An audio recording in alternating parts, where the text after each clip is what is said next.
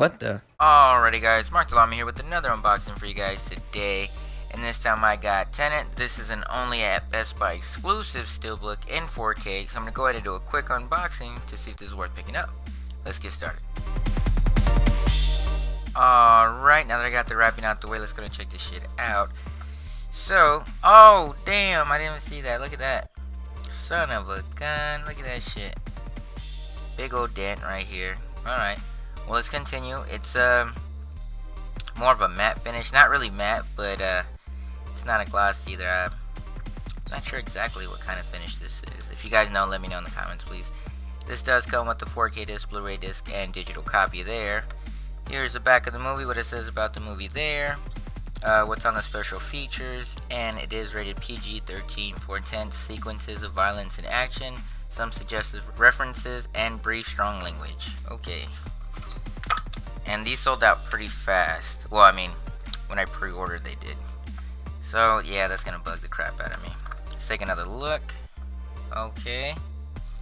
Here's the spine, just Tenet, and the back. Alright. Kinda looks like a Call of Duty right there. And I'm not a fan of the names right here, but it is what it is. Let's go ahead and open it up. Let's move the digital copy out the way. Oh, okay. So, we do have some artwork. Here's the 4K disc, HDR right there. Here is the Blu-ray disc. Different artwork, always nice. And we have another Blu-ray disc right there. This is the special features. Different artwork, always nice. And we have some inside artwork right there. So a scene from the movie there. Steelbook logo right there to make sure it's official. So I mean, the steelbook's okay, nothing too fancy. I guess, I don't know, it's not the best steelbook I have. I do like this picture right here though. Inside's alright, but it does have inside artwork. So I give it that.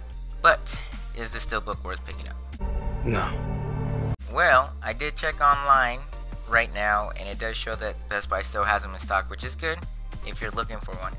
So I would say, I can't judge it on the movie, just on the steelbook itself. I would say wait on it till it goes on sale, because the steelbook's not the best.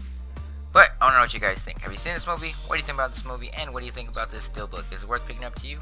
Let me know in the comments. And if you like this video or like this steelbook, go ahead and click the like. If you guys want to see more videos, go ahead and subscribe. Make sure you turn on notifications so that way you don't miss out on any upcoming videos or giveaways that I do. And for all other things that I post, check out my other social networks like my Instagram and Twitter. I'll leave the link to those in the description. As always, thanks for watching. Until next time.